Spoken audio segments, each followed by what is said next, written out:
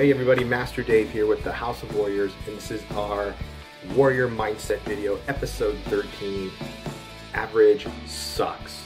Okay, so why be average? Why be here in the middle? Why be meh? Nobody wants to be that. And when I would teach kids classes in martial arts, I would say, who wants to be just okay? And you get that one kid who raises his hand, and everybody's looking at him, and we say, who wants to be outstanding? Everyone then, of course, raises their hand. And what happens is we identified in that particular person that they settle for just the bare minimum. And the parents look at them, and I told them, never settle for the bar.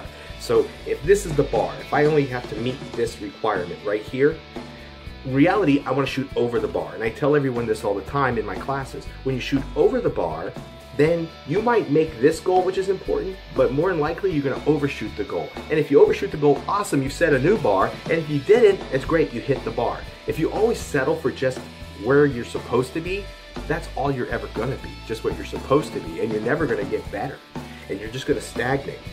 And that's like the kid who always wanted, that was me, just got a C because that's enough to pass, but it's not enough to grow. And I explained this to kids in martial arts and adults. Average is not good. It's just not even passable. A martial artist, when they train, should be above average. You should be pushing yourself all the time. So when you settle for average, you're settling just to be okay. And we all want to be outstanding. Now, can we all be outstanding? With practice, yes. Some are going to get there faster than others. That's fine. There's nothing wrong with that.